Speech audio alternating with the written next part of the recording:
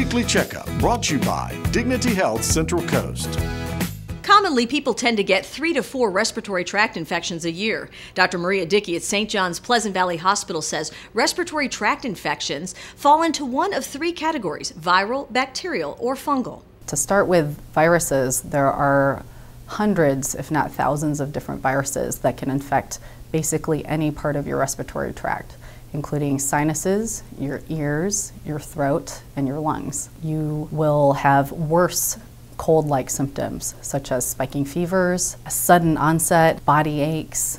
Basically, you're too tired to get out of bed, but we'd like you to come in and get tested so that we can start antiviral treatment within 48 hours or as soon as possible. Prevention, such as washing your hands, using hand sanitizer, and coughing into your elbow, not your hand, is the key to mitigating respiratory tract infections. An important thing to remember is that for immunocompromised persons such as diabetics, folks with rheumatoid arthritis, inflammatory diseases, or infants under 6 months old, it's very important to not wait to see your doctor if you're experiencing fevers or other signs and symptoms of illness. For more information, visit dignityhealth.org/Central Coast. I'm Beverly Herbert.